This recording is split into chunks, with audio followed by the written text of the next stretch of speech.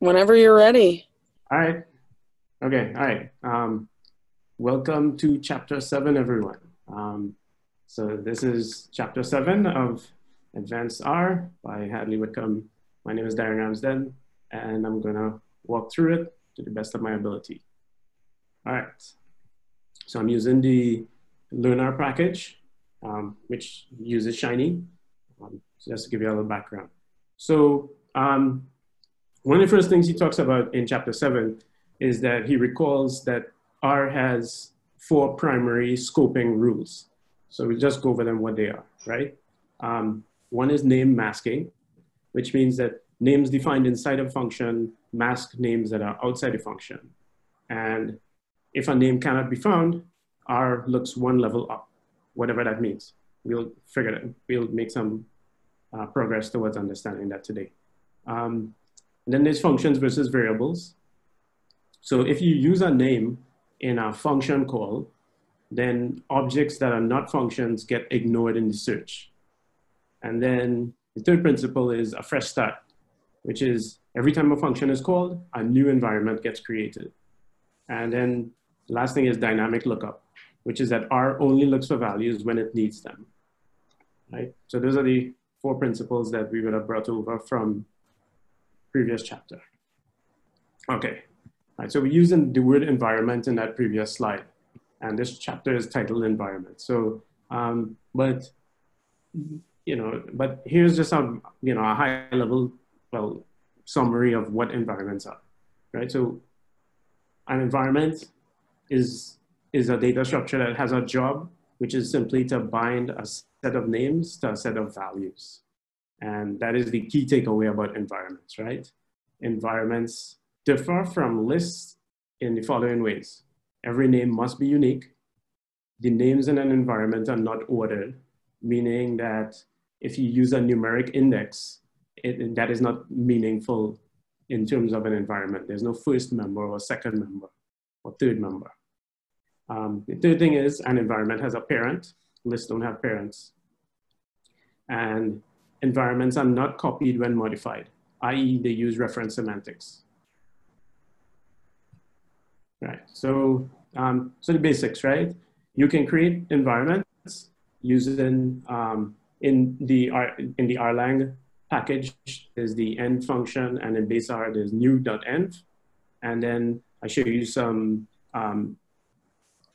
functions from Rlang and from base R that can give you some descriptive information. So env print gives you descriptive information. Env names just gives you a list of names. Those are from Rlang. And then the names function from, sorry, again, something in the chat here.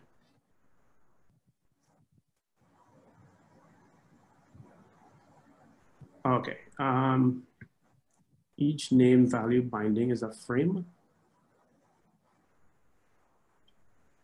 Okay, so there's a question in the chat here. So the frames, as I understand it, are related to the call stack, which come later. Okay. Okay, so I ran some code before to load our data set, to load the files from our data set. So they're in here, right? So I'll create an environment.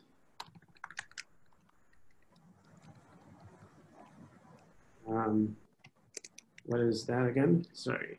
So brewing materials and beer text, right? So I can have brewing materials.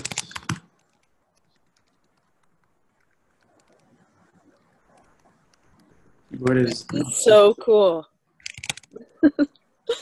Well,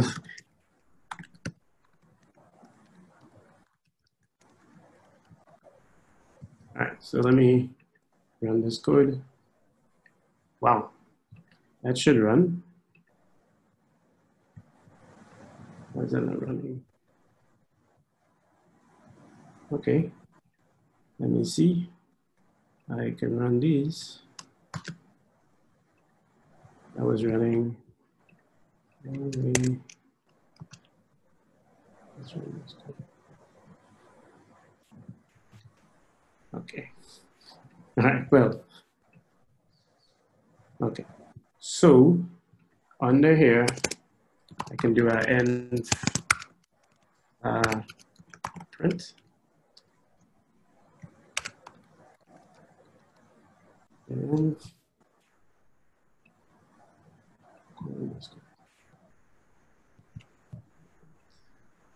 right, so, well, apart from the fact that it's being obscured by the messages from read underscore CSV, right? So created an environment using the rlang env command, okay, which would be here, and then printed it using env print, right? And when you printed it, you see a list of the names, and it's telling you, well, brewing materials is a tibble, beer tax is a tibble, right? Okay, so important environments. Well, so he mentions two key environments. One is the current environment, which is where the code is currently executing, and then the global environment, which is known as your workspace. These are often the same, but not necessarily. Now, in the book, he uses this identical command to run it and show that it's true. Here it will not, because we're inside a Shiny app, and the current environment is not the global environment. So as opposed to the book, which gave an output of true, when I run this code, I should get false.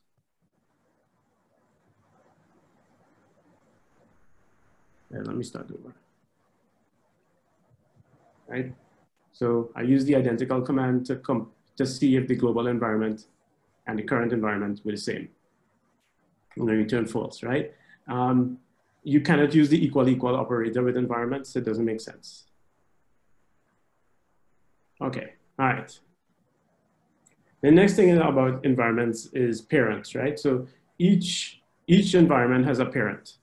You can see that we have this environment over here, and there's a parent environment that it points to, and that parent environment, in this particular example, has its own parent as the empty environment, right? So what is a parent?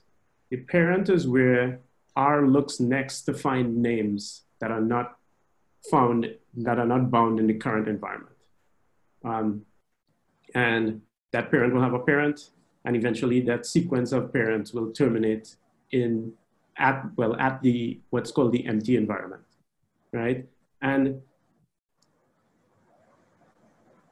the parent can be set at the time you're creating the environment. Both R and base R have functions to create the parent environment.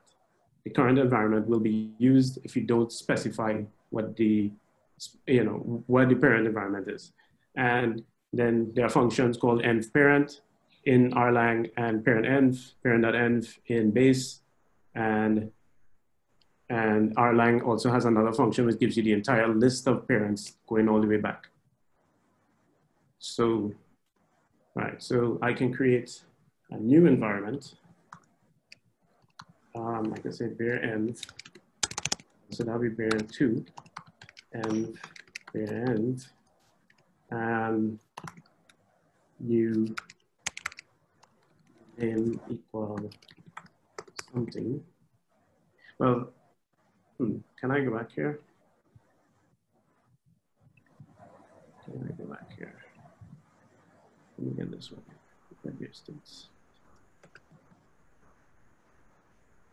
Okay.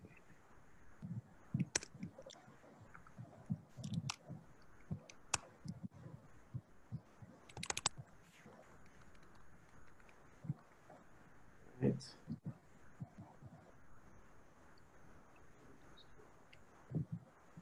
Why? Okay, that doesn't work either.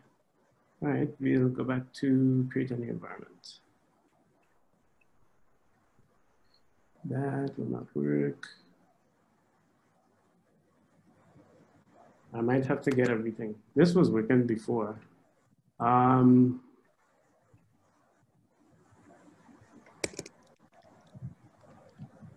right, let's run this code. Okay, so we have a lot of stuff going on here. Okay, so bear2 was created with bear-env as its parent, right? So now you can get env parent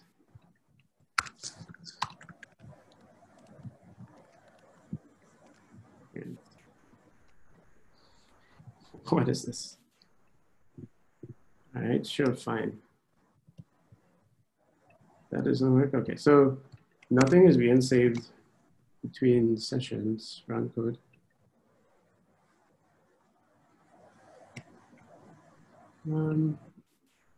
Ironically, I think this is this a session thing or an environment thing? It's a good, it's a, you know, I don't know. I think it's a session thing. I think it's a session thing.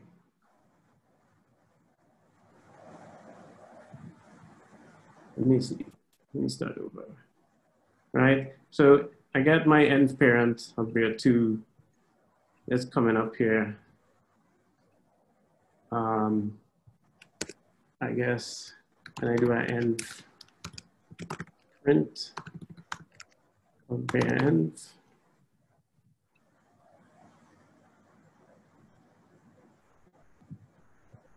All right, so this is the parent of bear_env2, and this is the address of the original, right? So they have the same address.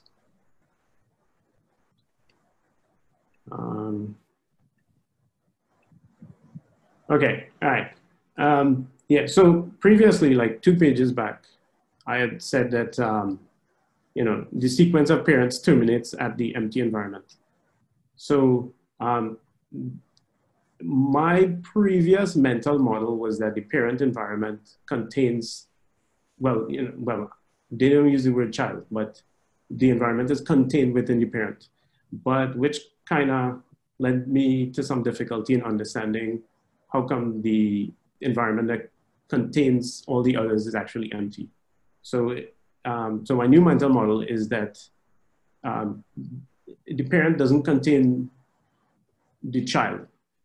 Is that when you create an environment, you have a link to a parent, but you're not contained within the parent, right? So the way I'm thinking about it right now is that the environment remembers where its parent lives.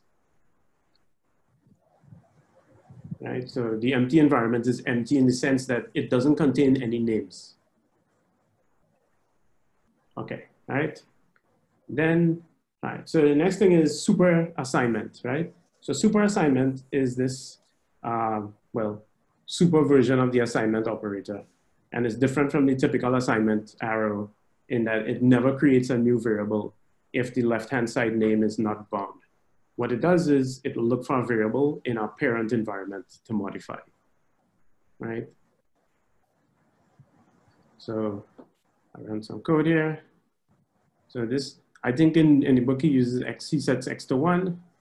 I changed it slightly, right? So I can make it 21, right? Run that code, right? So X, so in the function, if this had been an assignment, what would have happened?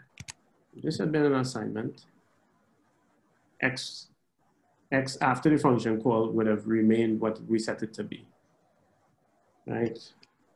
But you use super assignment and the assignment within the function changes the X in the parent.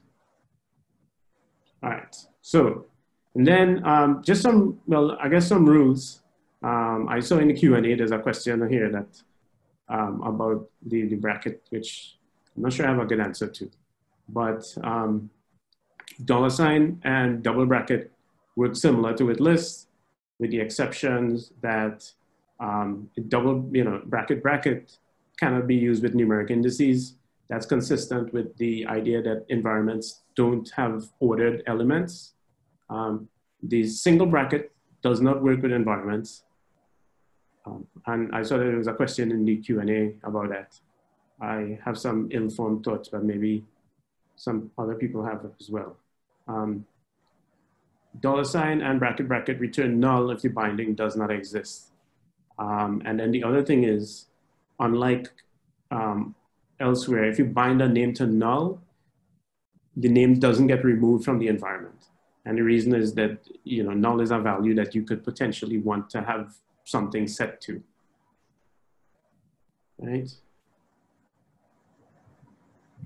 There's a couple other functions. He goes through, I don't know if you want to go through details. So env_poke adds a binding using a string and a value. Env_bind is to bind multiple. Env_has will tell you if a name exists. Env_unbind unbinds a name, right? So now let me just see. So I'm assuming this doesn't work.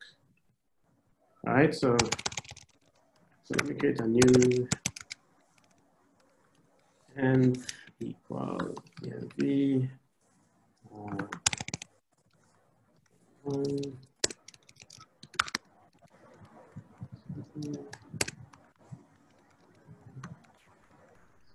else. All right, so we're gonna run this. You can do env_has the end of 1. What's gonna happen here? True.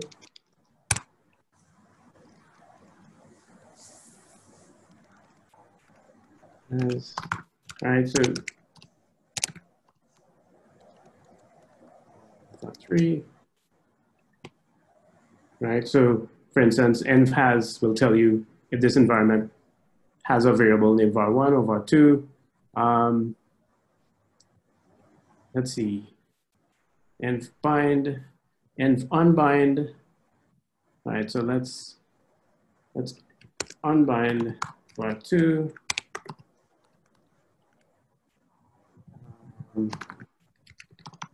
And var2. And let's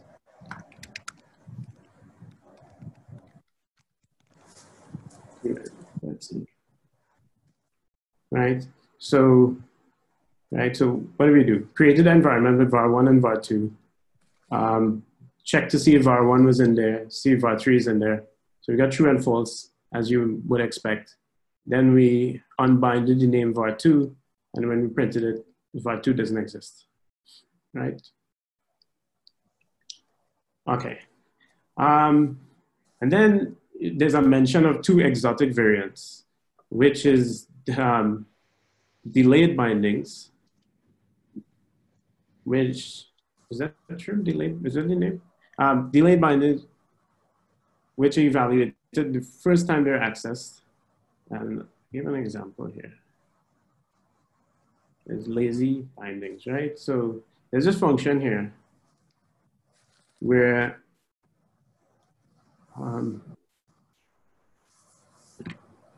right, so if we run this code here, this function here, this is a lazy binding, but we're binding, what is it? We're making a call to sys.sleep, right? But because it's a lazy binding, when we print it both times, we get the same output, right? Whereas an active binding gets evaluated every single time. So we're binding to the current environment, and we're binding z1, which is a function which generates a random uniform variable between 0 and 1, right? And then, so we do that binding, and every time we evaluate z1 being a function, we run the function again. So I'll run this code, and what happens here? So you see that z1, the function, gets evaluated every single time we output it. Right, so this is the first call, this is the second call. We can add third, and you see the first 2 change, right? Because I'm running this entire block of code. All right. So, and then you talk about recursing over environments. And he gives a recursive implementation, and then he leaves the framework of the iterative implementation, which is, these are 2 functions. So where's the one from the book? And where 2 is what I filled in from the template that he had for the iterative. So what he does is he just writes a function that it says if you get to the empty environment and you haven't found the name, you say that you haven't found it. If you're in the empty environment, you haven't found the name, you go to the parent. And if you are in the empty environment, if you are not in the empty environment and you have found the name, you return the current environment, right? And then that's the logic behind the recursive implementation. And then the iterative implementation is using a while loop in this function here called where2, which I just call it where2, is doing the same recursive look, right? So if I did where2 of a name, let's say mean, it will run. Where is it? Okay, I have to run this code.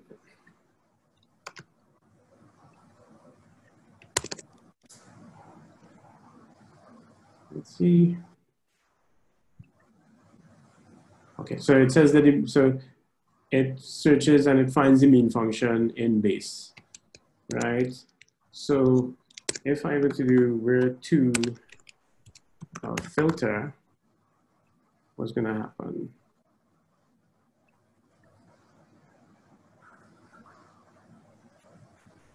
That run? Okay, so, all right, so I did a where2 of the function filter, right? And what that did was it told me that filter is in package stats, right? So I can do library dplyr, because I know dplyr has a function called where2, has a function called filter that mass stats filter, right? So, right, so where2 search, so the first call happened before attaching dplyr, and where2 found filter in package stats, and then the second call happens after attaching dplyr, and it finds the function in the package dplyr. Daryn, can I interrupt? How did you get base on the first one for the mean? Base is the environment that the primitives are in. So let's see. Well, okay, yeah, oh yeah. So, well, the function would have been going through, right? So let me see. Oh, sorry, I'm missing some stuff in the chat here. Yeah. I'm missing some stuff in the chat here. So what I could do in here while I can print and right. Let me see if this runs, right? So and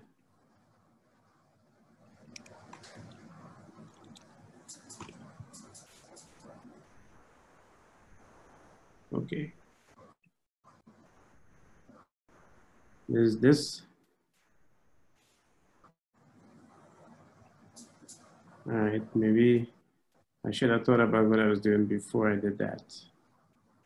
Okay, so some stuff is going on here because I have a bunch of environments loaded.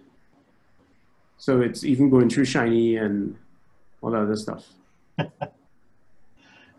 But so okay. So I'm actually print. So this is so at every step in the recursion here, I'm printing the list of bindings, right? So this is well. So I loaded dplyr. So dplyr is there. rlang is there. So this is sorry. You can't see what my finger is doing. So this is rlang package. Just look in there. There's no mean. It goes into lunar, which is a package that that I used to make the presentation. Lunar's parent is Shiny. Shiny doesn't have mean.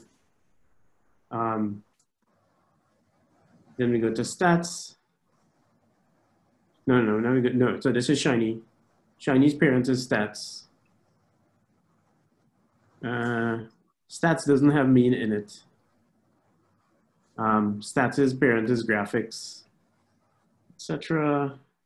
Graphics is packages, GR devices, utils, datasets, methods. What are we looking for? Auto loads. And then eventually we get to base. So it's going through the sequence of parents until we find an environment that has that name in it. And base is the last. So base is the environment that the mean function, the primitive mean is defined in. Okay. All right. So that's kind of an example of what's coming now, right? Which is that a package environments in the search path, right? So every attached package becomes a parent of the global environment. So, and the most recent attached package becomes the immediate parent and links to the previous parent as its own. And the search path is a term given to the sequence of all attached packages and going back to the empty environment. And the last two packages on the search path are always autoloads and base, as we actually would have seen all the way at the bottom of here, right? So this is base, which is the parent of autoloads, right? So this is the picture from the book, right? Okay. Daryn, before we go on, that example of the code was a really awesome work through for me for like seeing masking happen in real time. I was wondering, you don't have to do this right now, just the possibility, could you change that recursion loop to return both the dplyr filter and the base filter? Yeah, so, well, what we could do is we'd have to create a list outside. I don't know if I'm getting in here. All right, so okay, so conceptually what we'd have to do, we'd actually have to use super assignment, I think is the easiest way to do. So we'd have to create a list outside of the where and not terminate until we got to the empty environment. And then every time we came across a filter, we have to append to the list. Okay, so here goes my list. I wonder, I want, all right, let me see. I want the vector. I didn't mean to put you on the spot. That like high level logic enough, and then I can throw it in the Slack channel if we wanna, if people want to take credit. Wait, all right. I might come back to it because yeah, all right. I might come back to it, but actually, all right, let me get 5 minutes. Okay, so what I want is I don't want to terminate. I don't want to return here. So what I want to do, how do I append to a list? Okay, so index my list index. N.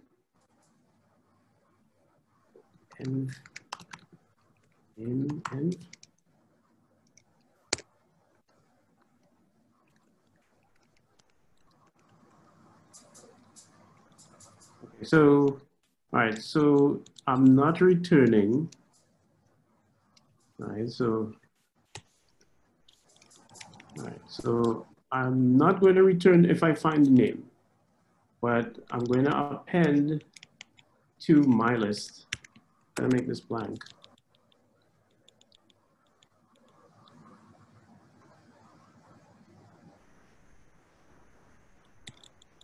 All right, let's see.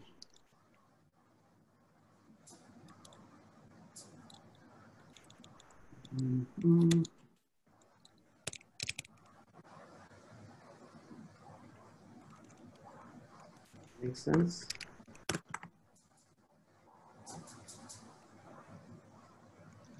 Okay.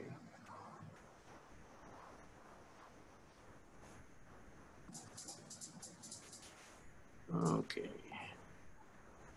Did that work? Sorry. Okay, right? So I got these two functions. Woohoo! All right. Everybody buy that? No objections? Okay. All right. Yeah, I think we were here. Okay, so, and yeah, well, okay, I'll skip that. So yeah, so the function environment, right? So when a function is created, it binds the current environment, right? That's not the same thing as when we say a name is bound to the function on function creation. Like that typically happens, right? When you create a function, I didn't finish the sentence here, but when you create a function, you almost always use a name, at least I have, right? So a name is bound to the function when you create it, and a function binds an environment, but it's not necessarily, the function doesn't necessarily bind the environment that the name is in.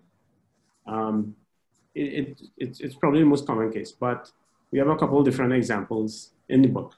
So in the left side here, we have a function f, which is created, is bound to a name f, and it binds the same environment it was created in, specifically.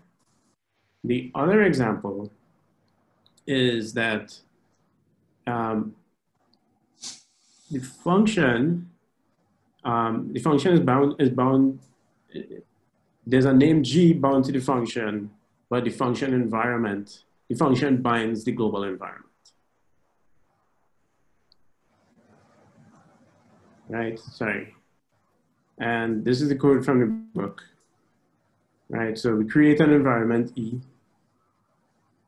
Then within E, we create a function G. By default, G's environment is the current environment, which will be the global environment.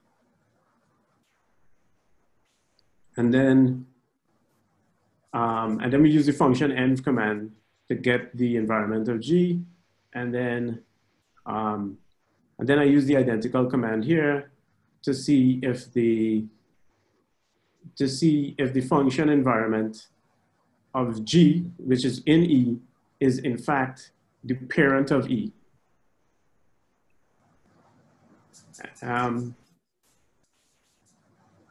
So that made sense to me when I was reading it before. I hope it made sense when I was saying it. All right. So, right. So I can do identical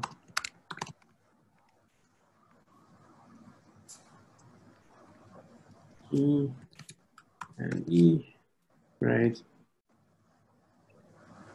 Right.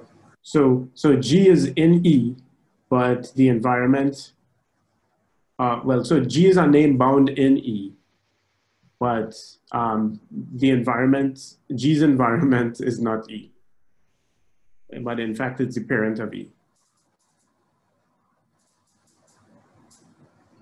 All right. Yeah, so, and then I actually just preempted using, so the next thing is this, there's this fn_n function, or there's the environment from the base R to get the environment of a function, right? So here's just another example from the book. Y is 1, f is a function that returns x plus y. Then we get the environment of f, and we get the environment of, well, you get the environment of f two different ways. One from the, one from Erlang and one from base, right? run that code. Well, it's probably not to use. All right. Then the next important thing is namespaces. Okay, so the question arises, how do we avoid ambiguity caused by varying the order of attaching the packages, right? Because as we discussed, as we talked about before, when you attach a package, it becomes the immediate parent of the global environment, which means that the order that you attach packages in can change the search path, right? So the question is now, how does a package that uses functions know that, well, verify that it's going to use the right function from the search path? And the short answer is that packages have a different sequence of parents. And the longer answer is that a package has two environments. One is the package environment, which is what's accessible to the outside world, or people who use in the library or require functions. And then there's the namespace environment, which is internal to the package. And all bindings in the package environment. So the namespace environment has all the bindings from the package environment and also has a few extra, right? And then, let me see. So, and then names are bound to functions, right? Right, so names are bound to functions in both the package and namespace environments, but the function specifically sees the namespace environment. And there's an example of the standard deviation function, SD, which is defined in terms of the variance function. So, so here's what it is, right? So SD, there are the two environments in the package, and they both have SD functions bound to the same function, right? And the namespace, right? So SD is in package stats, right? So the question is, so how does SD find the variance? How does the standard deviation find the variance? So so variance, so when it looks in the environment and it doesn't find variance, it's going to go to the namespace's parent. And namespace's parent is stats, right? Whose parent is base, whose parent is global environment, right? And then there's the big picture, which is that, right? So here's the function standard deviation, and when it's looking for variance, it's looking for the variance specifically in the namespace stats.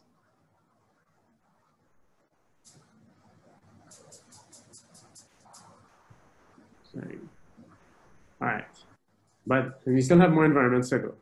All right, so, all right, then, so apart from all of those, there's the execution environment. Sorry, let me check the chat here. I'm seeing some stuff.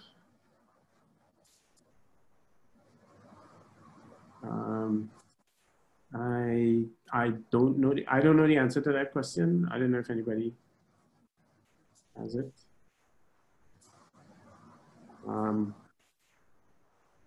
Yeah. Okay. All right. So the execution environment is created fresh when the function is called. Its parent is the function environment. It's ephemeral. It means that it'll disappear unless you explicitly do something to save it, right? So here we have a function, right? It increments A every time, but yet, but if we run it, what will do? G10, run it, it's gonna get 1, run it, 10. It's never going to do the increment. Well, I mean, it will never.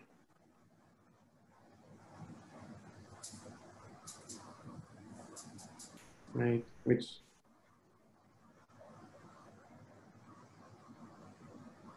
Okay, so he gives two examples. of preserving, of how to preserve the execution environment. One is to explicitly return it from the function, and then the other one is to return a function which binds it, which is kind of complex. But here's the example of a function returning the current environment. So I can do h2 of 10. So it returns, so this would have been the execution environment. And then the other way of returning the execution environment is to return a function, and that function's function environment will be the current environment of the function it's in, which is the execution environment, right? So run this code. Well, yeah, I mean, we don't have any means of checking, but that's the code that will retrieve the execution environment. So unless you do something, unless you take one of these special measures, you will lose the execution environment. All right. So now we get to the other type of context, right? So the other type of context is that there's a caller, right? So a function is typically called, well, you know, you're calling a function which could potentially call another function. So there's a caller environment, which is the environment the function is called from. So the function environment, you can know pretty well when you write the function. But the caller environment can be virtually anything, basically, because anybody can call your function, right? So the caller environment is where the function was called from, and it's going to be where the value of the function is going to be returned to, right? Right. So as functions can call each other, there are there can be multiple functions whose evaluation is still in progress. And this collection of caller environments is referred to as the call stack. And call stacks can be simple or they can be not simple, right? So when I say simple, I mean linear, like function f calls function g, which calls function h. That's like a linear thing. But it could also be not simple in that it doesn't have, that it has branches, like a tree structure. So here's one example of a simple call stack. You have a function f, which calls g, g calls h, and then h inside here uses the lobster function for the call stack. So when you evaluate f of x equal 1, you get a simple call stack. We go down the tree. So we call f of x equal 1. F calls g of 2, g calls h of 3, and then, well, no. So, well, 3 is the parameter, and then g calls lobster CST. Yeah. And I believe CST stands for call stack tree, right? So that's like a linear function. That's like a linear call stack. But, you know, a more complex call stack is we have a function here which could, a more complex call stack will arise due to lazy evaluation, right? So you have a function A which calls B, B calls C, and then, right? But so when we call A, we're gonna call it with an argument which is actually a function call. So what's gonna happen is that function call is going to get sent down the train, right? So from A down to B, down to C. So we're going down the stack here, right? It's going down to this level and then to this level. But because R is lazy, R never evaluates F until it gets to C, on the bottom. And when it gets there, it realizes it doesn't have the value. So it has to come back out to the top and then go find F in the global namespace. So it has to come down here and descend all the way down to get this function here and then come all the way back up and then evaluate the original branch.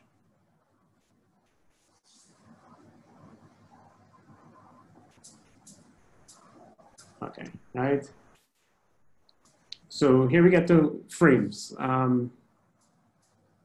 So each tier of the call stack. So every time, so in my mind, you know, every time you call a function, there's a frame, right? So in the previous examples, f was calling g, so f would create a frame at the top of the stack. When f calls g, g creates a frame at the top of the stack, and you don't get back to f until you do something to get g's frame off of the top of the stack, right? Each frame is characterized by an expression described in the function call, an environment, and I have a problem with my R markdown here, which is typically the execution environment. And then the third thing is a parent, which is the previous call in the stack, which is which function do we return to when this function gets done. All right, so, and then there's a mention of dynamic scoping. And as far as I can tell right now, because I haven't gotten to chapter 20, or maybe it doesn't exist at all in R, but R does not use dynamic scoping, but maybe somewhere it does. And he makes a kind of ominous reference to chapter 20. Well, I don't know if it's quite ominous, but when we get there, maybe there's a, you know, a special case where R uses dynamic scoping. All right, and then pretty much, you know, the last thing I think is that he just mentioned some situations where environments are useful as a data structure. One is that when you want to avoid copies of large data sets, because they use reference semantics, you know, as opposed to copy and modify. So if you want to avoid large transfers of data, you might want to use an environment. There's an example which I didn't quite get managing. Well, I kind of did. It's down here. Is he used it to manage state, and this is a similar example to like setwd that it was revealed that setwd returns the old directory. So he does something similar to here, which is that he returns the old value of a name.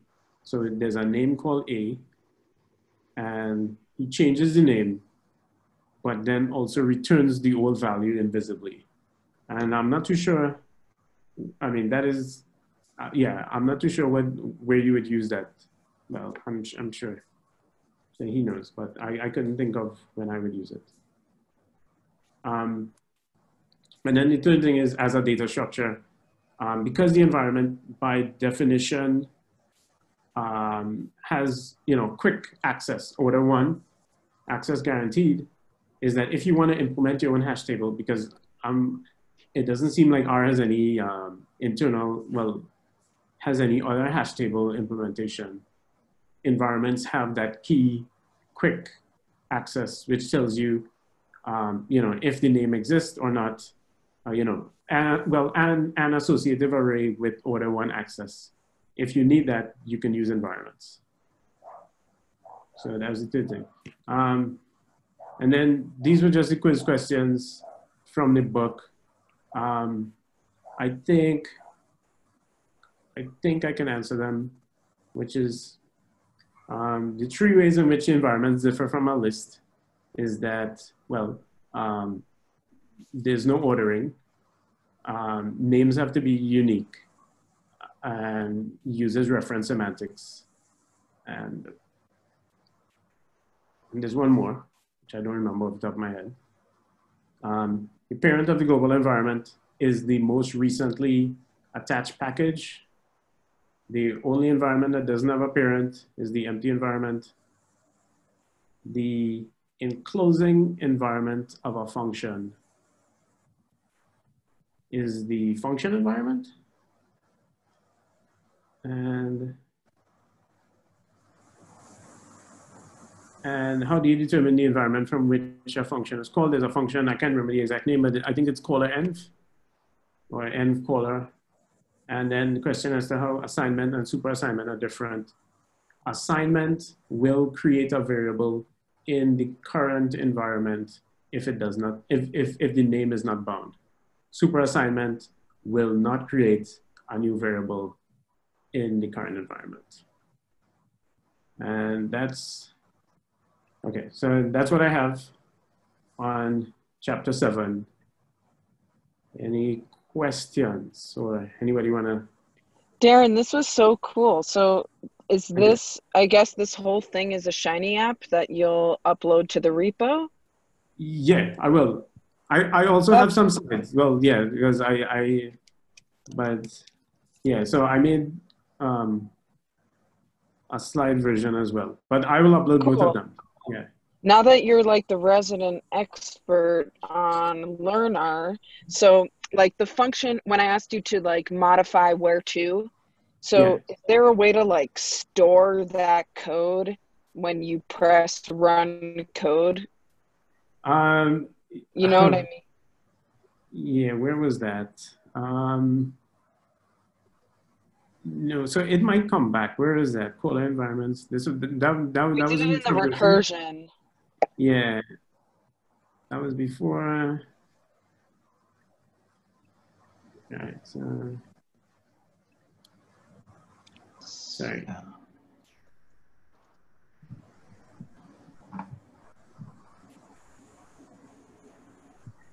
Okay. Well, the good thing is that it does seem to, it keeps my code in the app, but I don't know the answer to what I believe you're asking. I mean, this is on video. I can always just, and I took a screenshot, but I was just curious if there's some way to like store that code. Yeah, I don't know. Probably not. Cool. Okay. This was so awesome, and I really like the format of live coding. That was really brave, but I think it helped me. It helped me to make these concepts a little bit more concrete. Okay. Yeah. Yeah. I saw that there were some questions in the Q&A. Do you have them or? I didn't have particularly good answers. Well, I was thinking about them, but I don't know if anybody else or if you want to ask them. I could go ahead and share, or because it's late, I can put them in the chat, whatever, I mean, in the Slack channel, whatever anyone prefers. Well, I'm available. Okay, we could share for a little. Okay. Cool. I think since we're all here, I'd prefer to go through what we can, and then if people start leaving, then we can finish up in the Slack. Cool. Scott, can I get the ability to share, please? Or whoever the... Yep. Okay. I think I have the ability. Oh. But I don't have the... How about now? I got it. Cool. Okay, let me see my screen.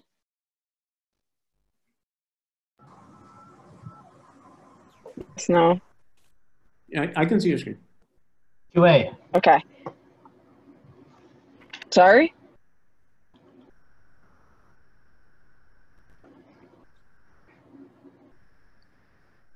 Okay, so I think you talked a little bit about this one. Does anyone else? It really makes sense to me that you can't use the double brackets because your environment is just like this cloud of stuff. But the singular bracket, and this is the explanation they give, but that isn't English to me. Does anyone have any ways to expand on that?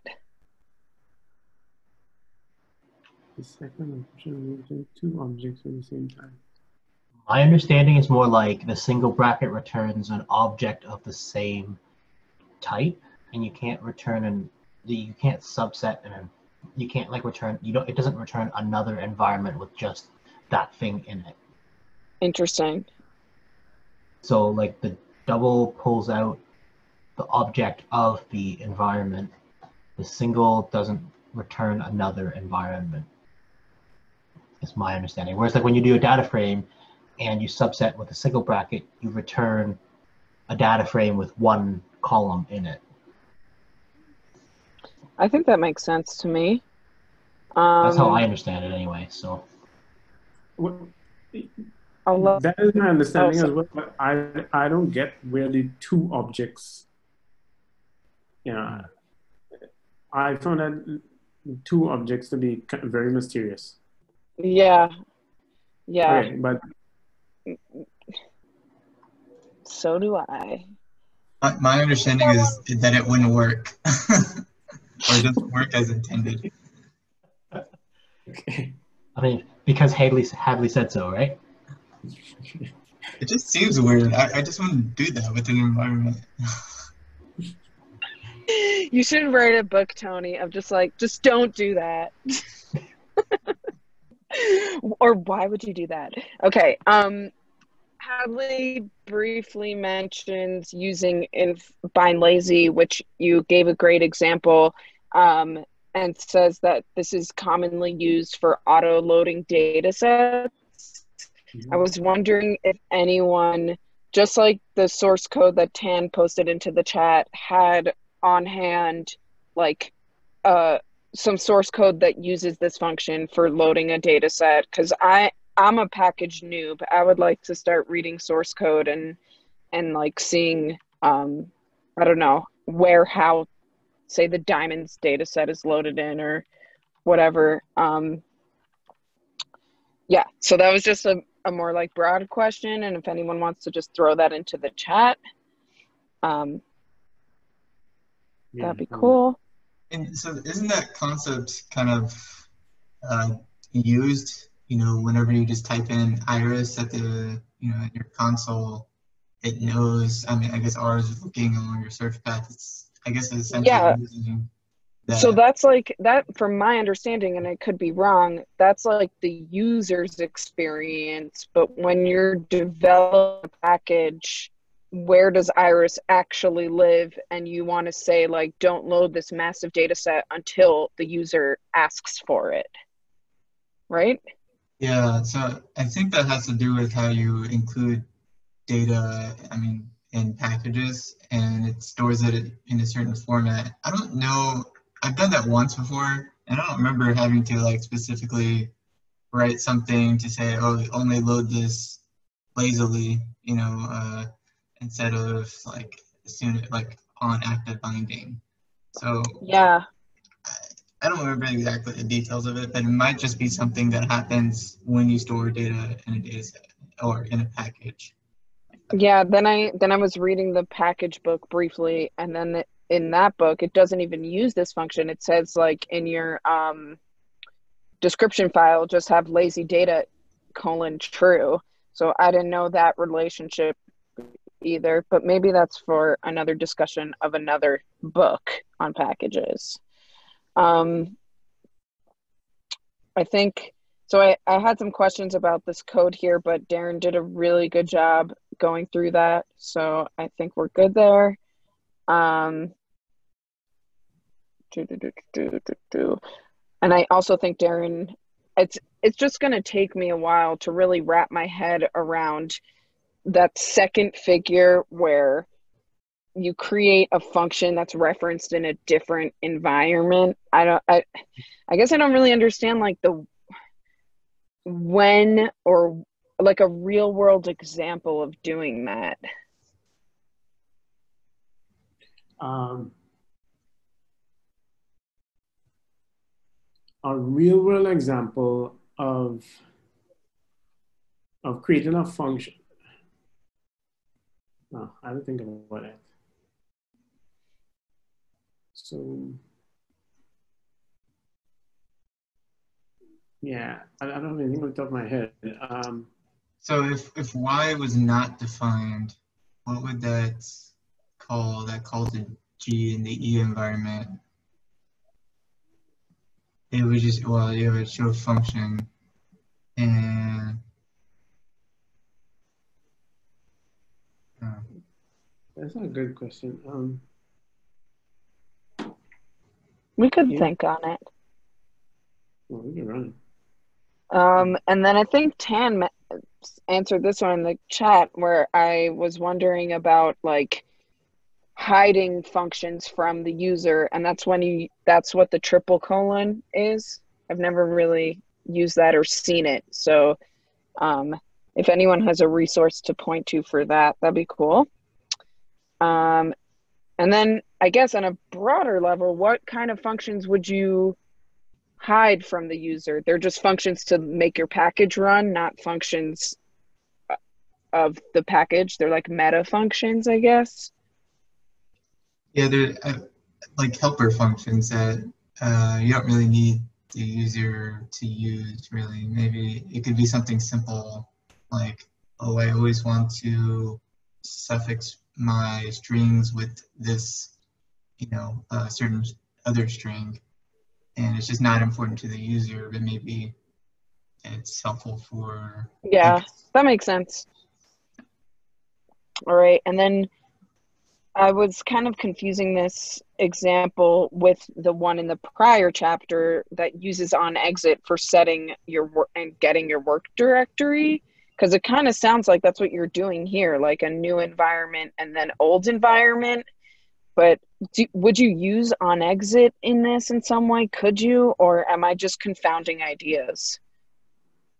You would use onExit primarily when you're looking at something that's like, so this function has an effect, which is it sets myEnv to this new value. That's a side effect of the function, and it's not really like a functional which is returning something, if you will. Okay. So when sense. you call this function, it's like setting the work directory, but instead of the work directory, you're setting myEnv. And so it's affecting an object outside of the function itself. And then when you return old invisibly, it's because it's not an explicit return because you don't actually need it. But if you wanted to, you could capture old outside of this function and say, okay, so this used to be this, and then onExit set it back to that. Got it. You can do. Interesting. I might play with that, or ping you later to help me play with that. All right. And then my last question here was, if someone in this club has a CS background, what the heck is a hash table? And I used Wikipedia, and every word in the definition is like also has to be. I also had to Wikipedia. Like, I went down a Wikipedia rabbit hole. Is there a simple definition for what the heck a hash table is? Data structure. Data structure is also, that's like answering like... Sorry.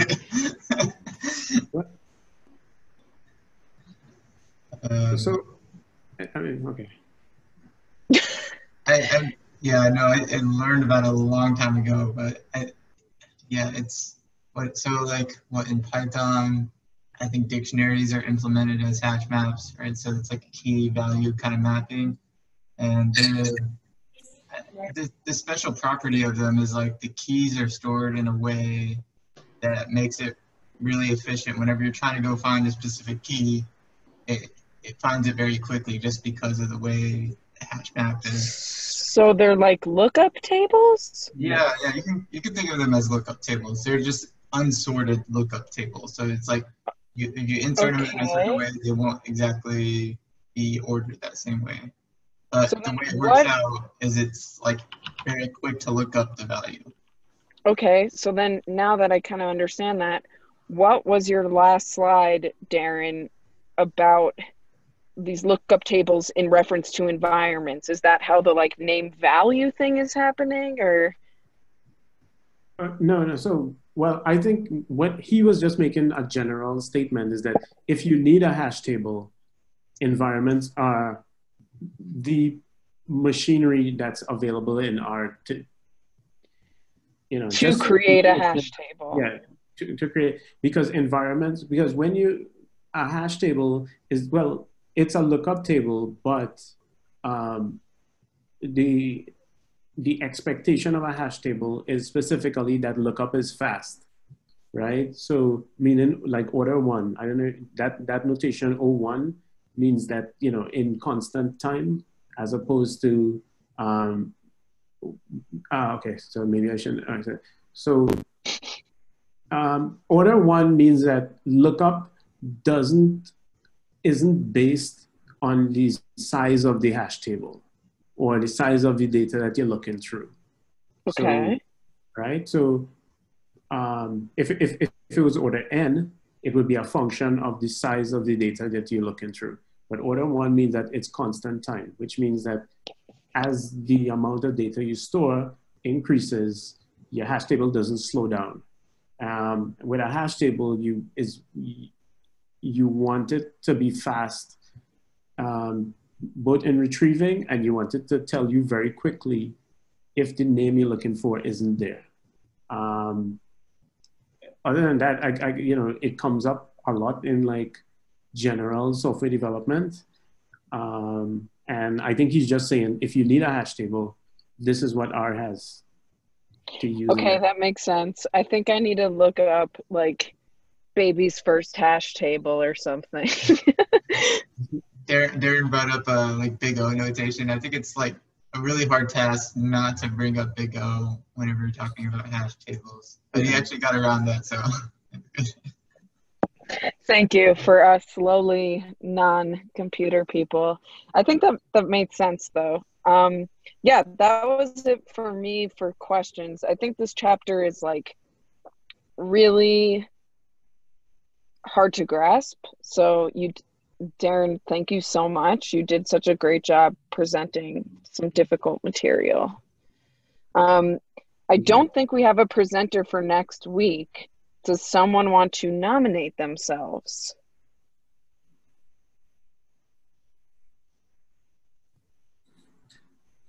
I'll give it a day or two. What is the topic? What's the next Um, chapter? what is the topic? Conditions. This is like stop, warning, and error type of. Yeah, stop, warning, message, try catch, with calling handlers. I'm happy to do it if no one else wants to. I just don't want to bereft anyone of giving a presentation.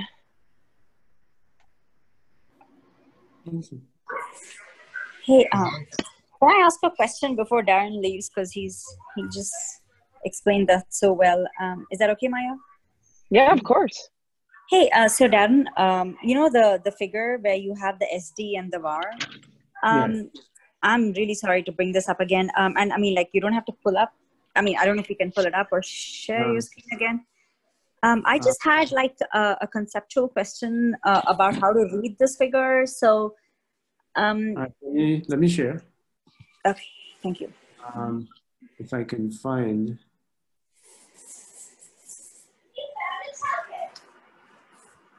Okay, so.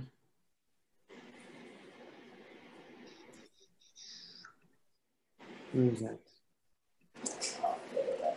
So it's the one where you had the SD and the var, and then the namespace, the imports. Yeah, I'm trying to remember which namespace. Oh, which wall? I think it's 7.43. I think namespaces. Yeah. Yeah. Or the next one, perhaps. Yeah. Okay. So I'm just a little bit confused. So this is where. So the one all the way to the left, that is your function. So that's actually where you have that's your variable, and then what does that huge circle represent? Is that like just your environment, or like what is this circle? Yeah. That's just how he draws a function. Okay, so it's not referring to either the environment or the functional environment, or the variables in the environment, or the parameters or whatever.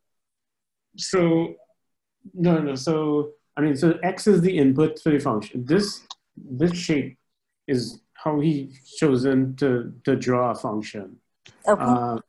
So X is the input. Okay.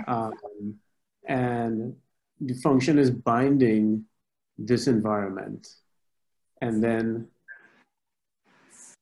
And then the SD function, both in namespace stats and in package stats, so both the namespace, the namespace environment and the package environment have names SD bound to the function.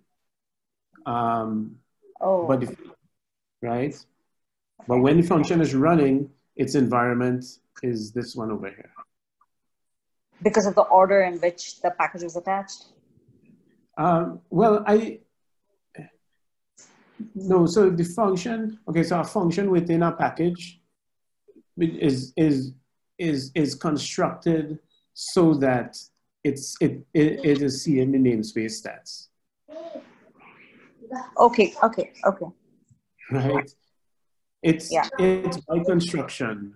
And this SD here is what you would see when you're using it. So when you use SD, it's bound to this, but this function here is seeing the var in namespace stats. So you as a user are calling, you're referencing the name SD in here.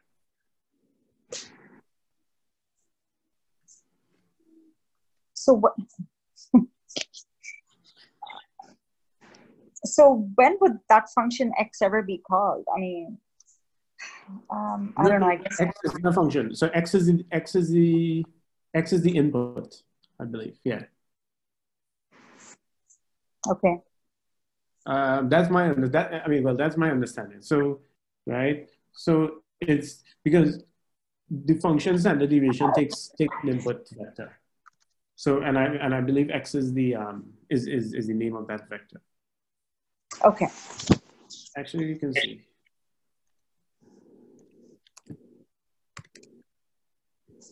Right. So SD. So that's what it means. This SD is that X. That X is the X parameter. I see. Okay. Oh, I see. Okay. All right. That makes sense. Hey, thanks a lot. That made sense. Thank you. Okay, no problem. I'll stop sharing again. Anybody else?